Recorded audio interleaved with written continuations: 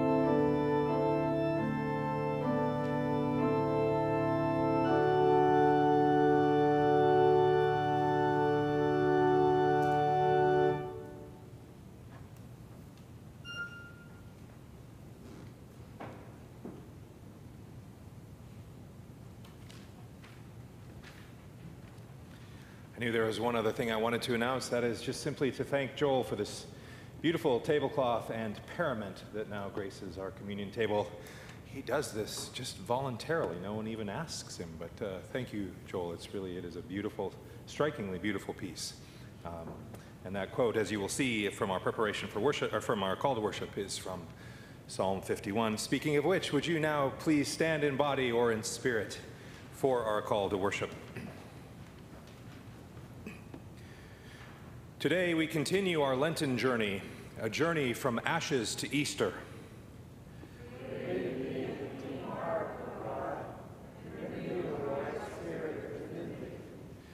Today we acknowledge that we will face temptations along the way.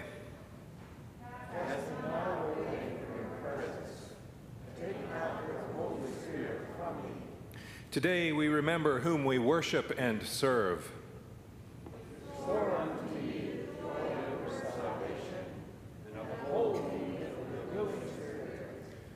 Let us worship God.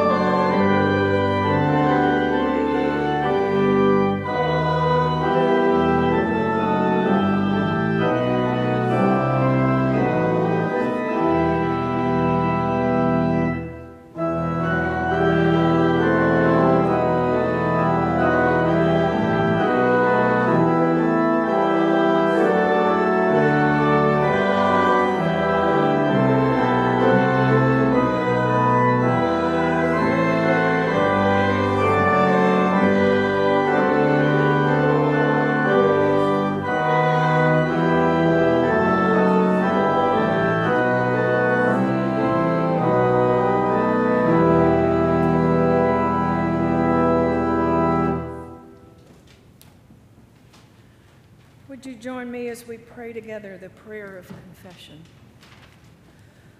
O God, the world resounds with so many deceptive voices, calling us to be afraid, to be small, to remain hidden, to be something or someone other than who you created us to be. Forgive us when we heed these voices and succumb to these temptations. The world is full of so many treasures, love and friendship, beauty and kindness. Forgive us when we choose things of lesser value over these wondrous and holy things, these things that are not things. As we begin our Lenten journey, set our feet back on the path that leads to life. Through Christ we pray.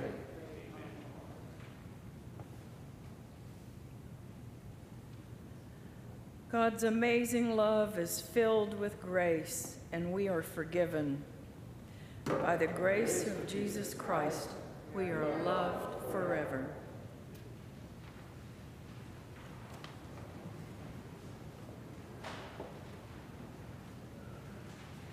I'd like to invite the children and youth who are young or those young at heart who'd like to come forward and join me on the steps for our time for the child in us all. Come on up. We're going to sit from this side over, okay? Good morning. Y'all can come over, fill in over here if you'd like to see a little better. Great. It's good to be with you guys this morning. I brought we've got one more. Come on up. We'll wait for you. Absolutely. I brought the children's story Bible up because I wanted to show you a picture in it. Do you see that picture? Who do you see in that picture?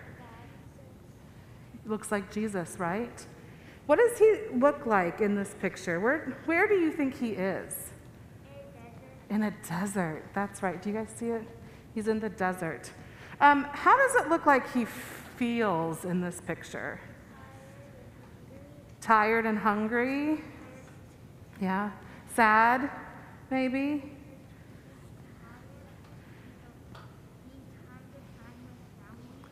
Yeah. He's all alone, isn't he? He looks like he's all alone there in the desert. Yeah, right? Well, our story, our scripture today that you guys will hear in just a little bit is the story of Jesus in the desert, in the wilderness for 40 days. Today is the first Sunday of a time that we call Lent. Have y'all heard that word before, Lent? Does anybody know what it means or want to tell me what they think it means? What is Lent? What do you think?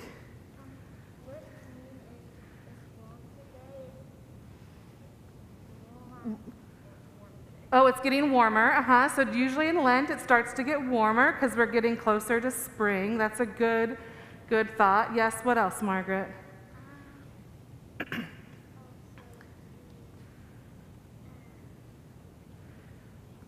Preparing for Easter, that's right. So 40 days before Easter is when Lent starts. It started Wednesday. And we do 40 days of Lent because Jesus had 40 days there in the wilderness. And while he was there in the desert, like I said, it looks like he's kind of lonely. You said hungry and tired. Jesus was tempted in the desert, in the wilderness. What does the word tempt mean? Have you guys ever been tempted by something? What do you think? What are you tempted by? You're tempted to do something like you see something and you want to go do something different. Yeah, so you see something that you really, really want to do, but maybe you think, well, should I or should I not? That could be a temptation. Well, someone said tired and hungry. One of the things that happened while Jesus was in the desert is that he was fasting. He was not eating. He was hungry, right? And the tempter came to him and said, if you are God's son, take these 2 stones and turn them into bread. And you know what Jesus did? Well, he didn't do it, right? He said back to the tempter some scripture that he knew by heart. He said, we don't live by bread alone. We live by the love of God. That's the Sarah Grace interpretation of the Bible. You're not going to find that in the NRSV. But that's what Jesus said. He leaned and he dug deep and he remembered the scripture that he knew, and that's what he shared in the face of temptation. So if you guys have temptations that face you in the time coming forward as we prepare for Easter, what you can do also is remember, you can pray, and you can remember the scriptures that you know by heart, because I know that there are some that you know by heart. You remember by heart that you are a child of God, that God loves you, that you are beloved. So when you face these temptations that you might see, Margaret and I were talking in the car this morning that sometimes when we see someone that's not quite like us, we might be tempted to roll our eyes or not think twice about them, but instead maybe what we can do is show them God's love. So when we are tempted, we remember, like Jesus did, the scriptures that we know by heart. We pray, and therefore we go and show God's love in the face of temptation. Can you guys do that? All right, would you like to pray with me? Will you repeat after me? Awesome. Dear God, as we prepare our hearts during Lent, help us remember that we are loved and you call us to love others. In Jesus' name we pray. Amen. All right, good to be with you guys this morning.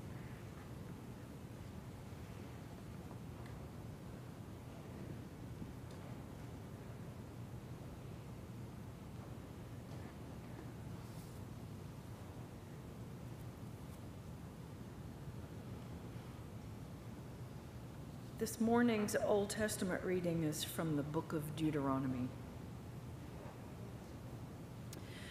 When you have entered the land the Lord your God is giving you as an inheritance, and have taken possession of it and settled in it, take some of the first fruits of all you produce from the soil of the land the Lord God is giving you, and put them in a basket.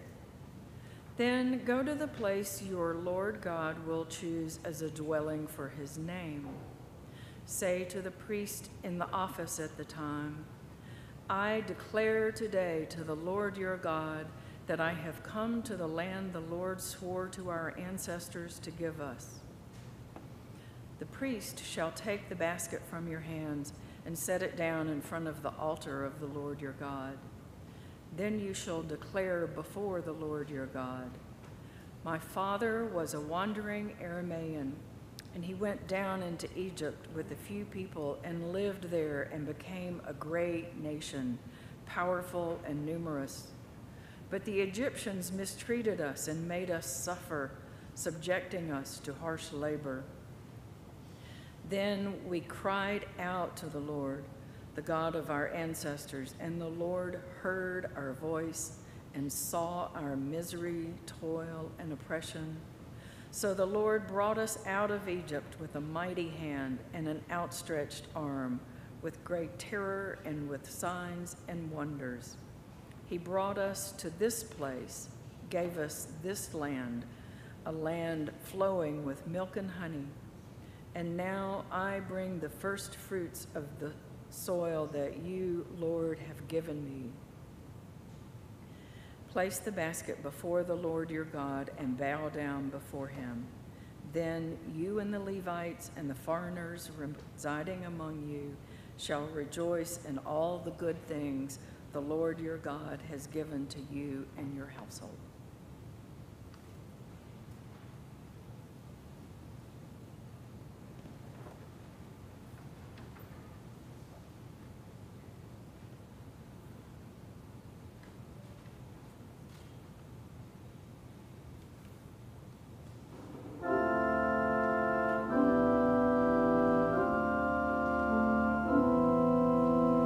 Wash me through before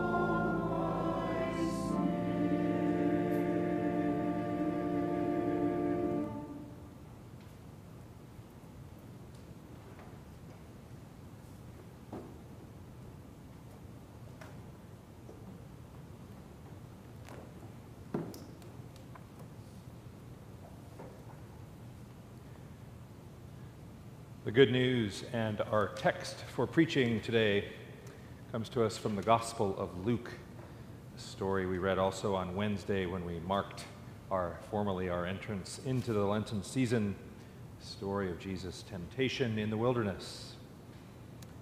As we prepare to hear God's word read and proclaimed, then let us pray.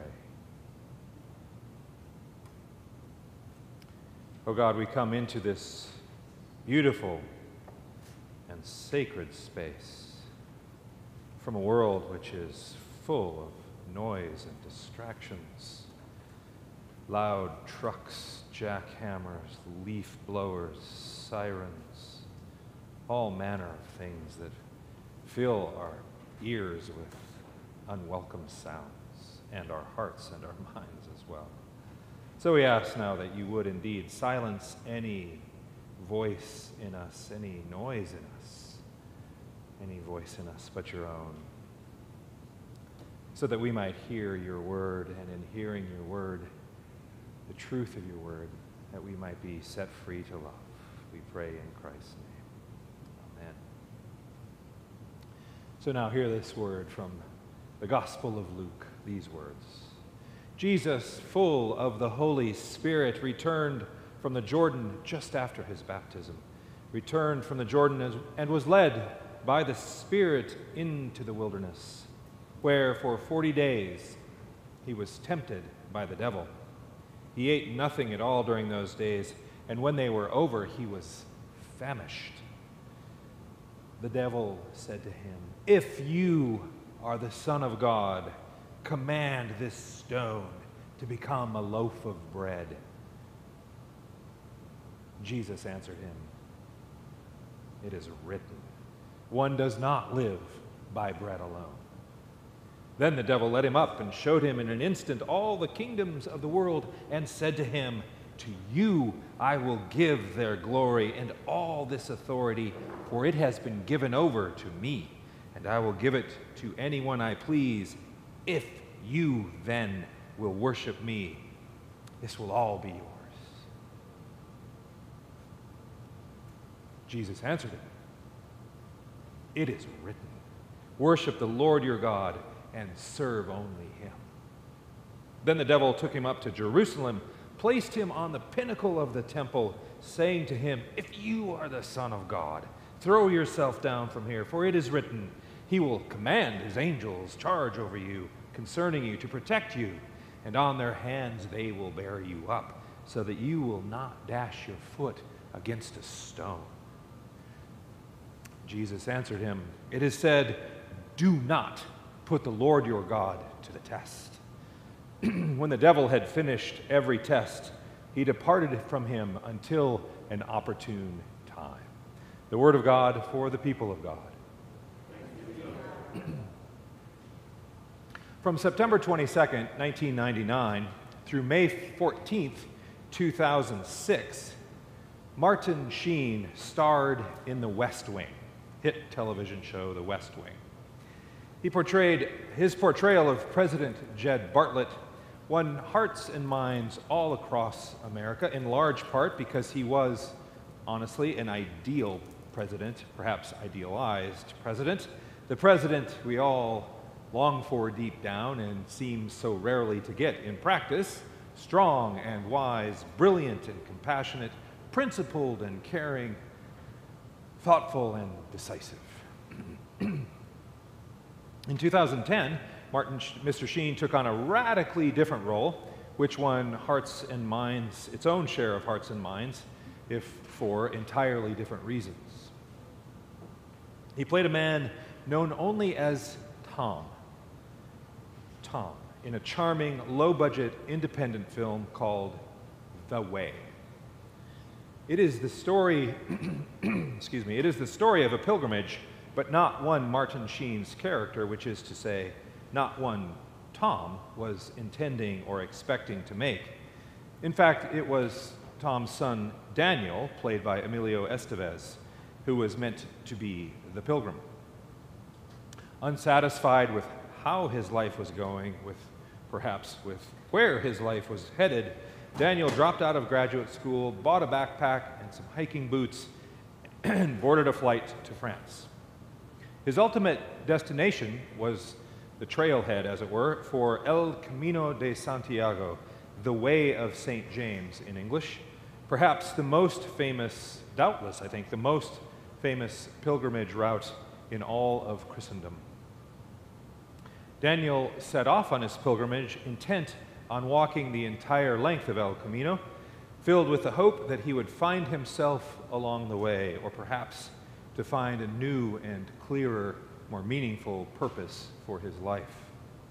These are obviously admirable intentions, and they are shared by thousands of real-life pilgrims who walk the Camino every year. Unfortunately, in Daniel's case, his journey was cut tragically short when he was killed in an avalanche in the French Pyrenees just 2 days into his journey. Enter Martin Sheen, which is to say, enter Tom, Daniel's father.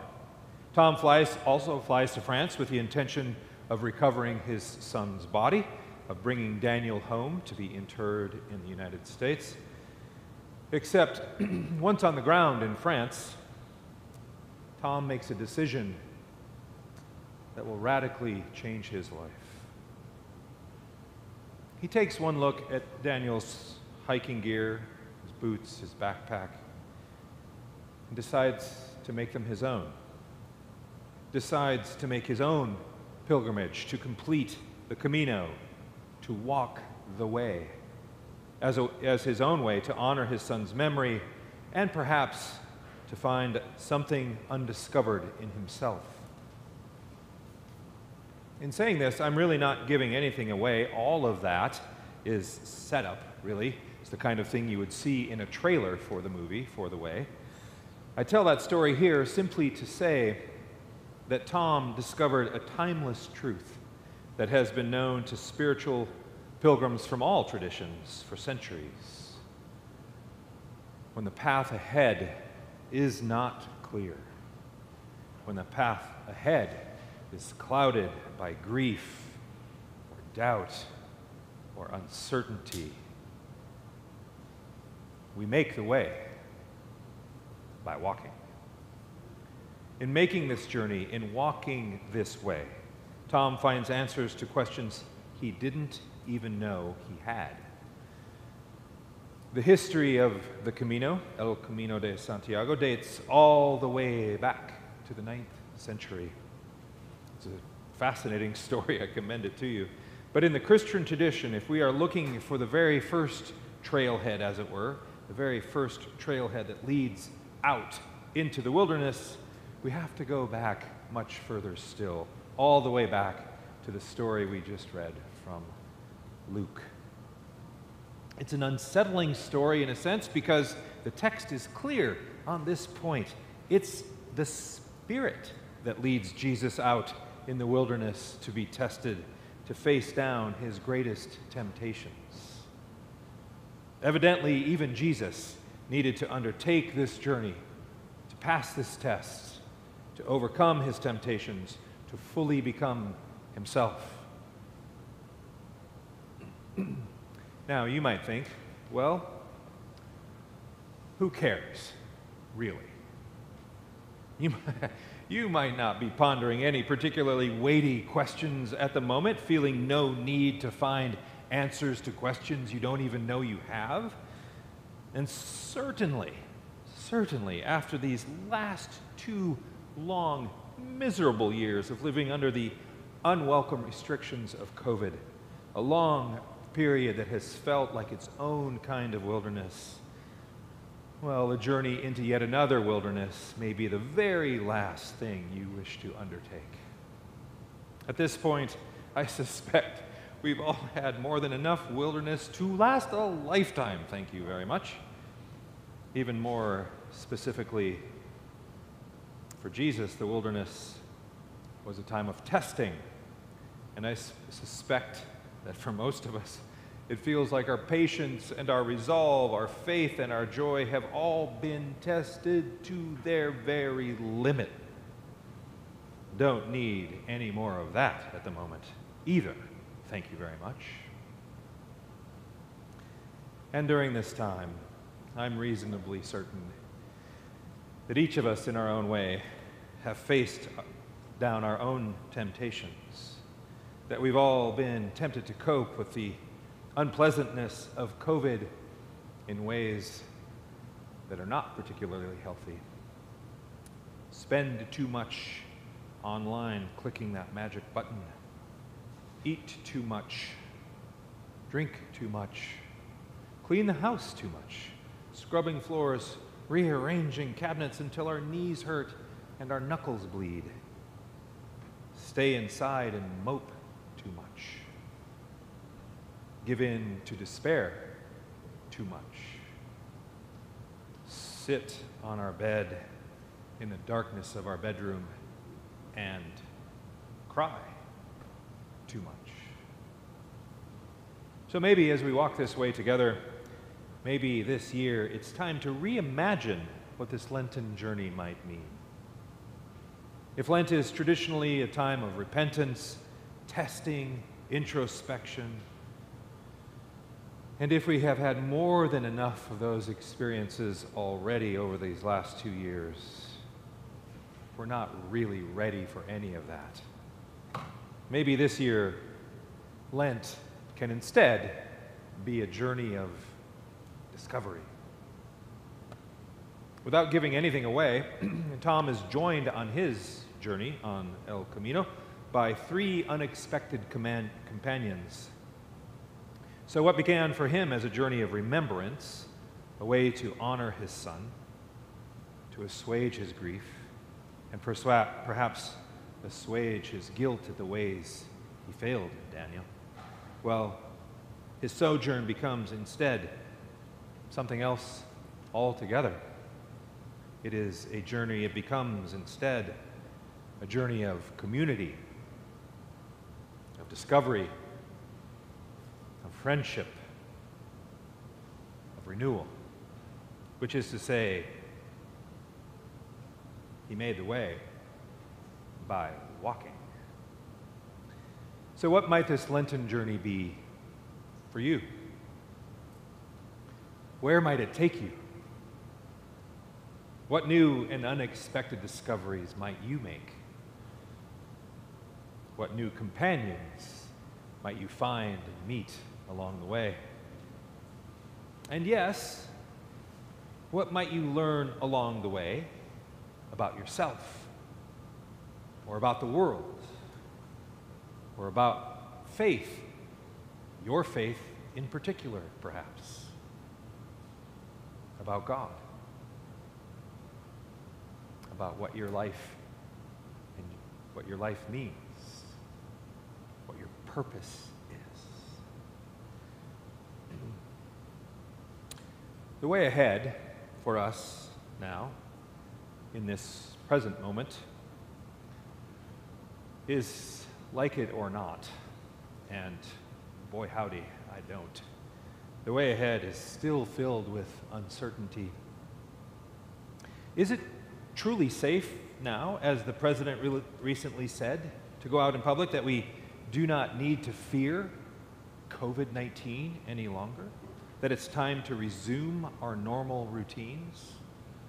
Well, obviously not quite yet.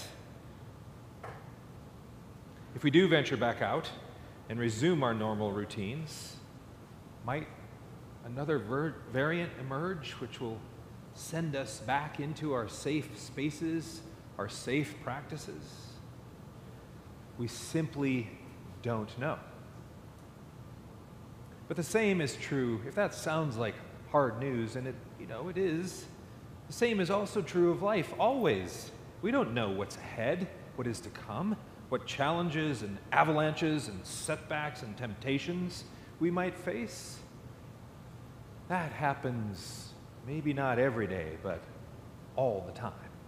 That's the way life works. What we do know, what we can say confidently, is that the only sure way when you find yourself stranded in the wilderness, the only sure way out is through The only way forward is, the only way out is through. And we make that way by walking. Thanks be to God.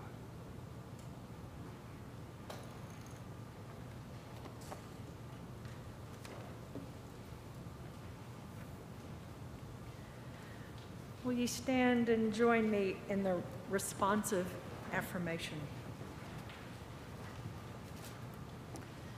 Jesus invites us to follow him into the wilderness and to fast from our dependence on ordinary things.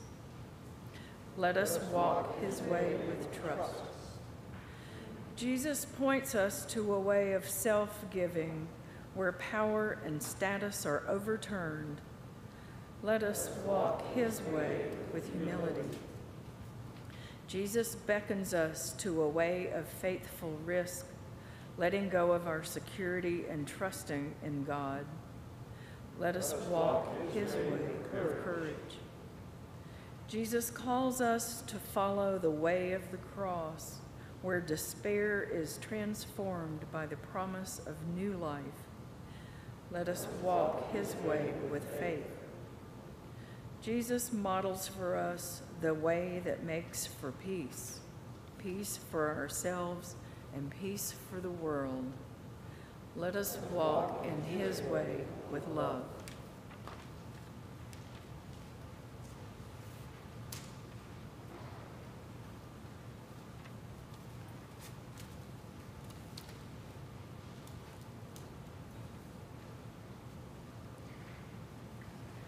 Hear the gracious words of our Savior.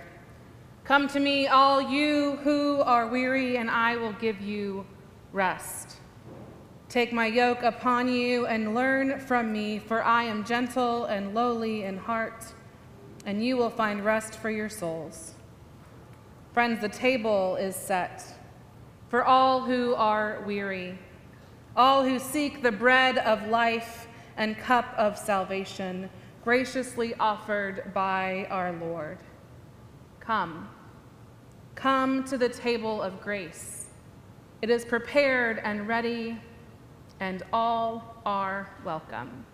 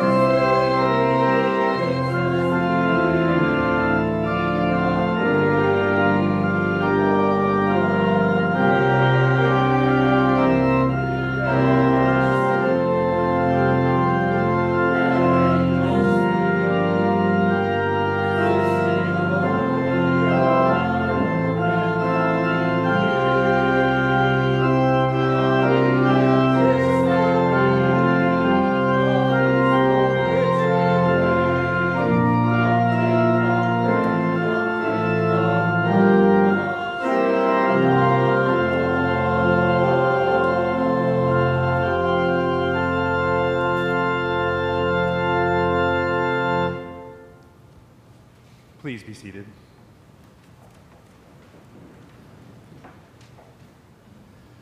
Friends, the Lord be with you. Also with you. Lift up your hearts. We lift them up to the Lord. Let us give thanks to the Lord our God.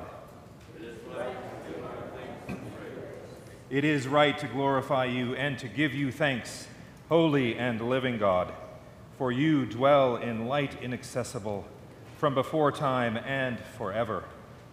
Fountain of life and source of all goodness, you made all things and filled them with your blessing, and you pronounced them good. When our waywardness led us away from you, you did not abandon us to the power of death. Again and again, through your prophets, you called us back into covenant with you, called us back to walk the way of love and peace and justice. And because you loved the world so much, in the fullness of time, you sent your only begotten one to take on human flesh, to be one with us and for us. So we pray today for this world you love so much. We pray especially for peace in Ukraine. And we pray for the people of Ukraine, for their safety and protection in this perilous time. We pray, O God, for all who are affected by war and terror. And we pray giving thanks to those welcoming refugees in countries neighboring Ukraine. We pray for those throughout Eastern Europe using their voices, their actions, and their love to seek peace. We pray, O God, for those in our own community who are victims of senseless violence. And we pray for our siblings in Christ who are experiencing sorrow, grief, fear, illness, and hopelessness. We pray especially this day, O God, for Grace Boyer as she grieves the loss of her father. And we pray for Jenna Marvin as she adjusts to life back in her own home. Hear, O God, the prayers of our hearts this day. And finally, we pray that you would send your Holy Spirit upon us now, that we may be filled with new energy to serve. And upon these gifts of bread and cup, that they might become for us the bread of life and the cup of hope. We pray in the name of the one who taught us to pray together, saying, Our Father, who art in heaven, hallowed be thy name. Thy kingdom come, thy will be done, on earth as it is in heaven. Give us this day our daily bread, and forgive us our debts as we forgive our debtors. And lead us not into temptation, but deliver us from evil. For thine is the kingdom, and the power, and the glory forever. Amen. Friends, we gather today around this table in remembrance. For we remember that Jesus, on the night of his arrest, gathered with his friends, the disciples, there in the upper room, had a meal together, and there was bread. And so Jesus took that bread, and after giving thanks to the Lord our God, he broke it. And he said, This is my body, broken for you. Take, eat, do this in remembrance of me. And on that night and at that table, there was wine. So after supper, he took the cup, and after pouring it out, said, This, friends, this is the cup of the new covenant. It's sealed with my blood, that is, it's filled with my very life. As often as you drink of this, do so in remembrance of me. Friends, these are the gifts of God for the people of God. Let us keep the feast.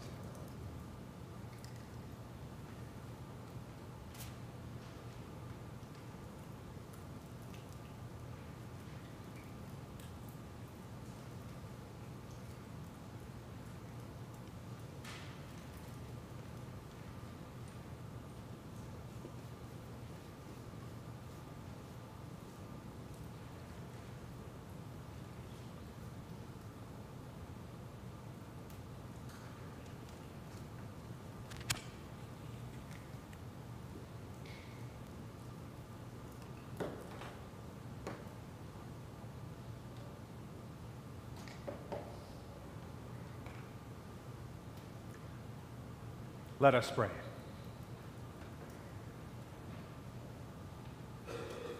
O God of endless compassion, God our Father and our Mother, through your Son, Jesus Christ, you began the work of healing the world's wounds and overcoming darkness with your light.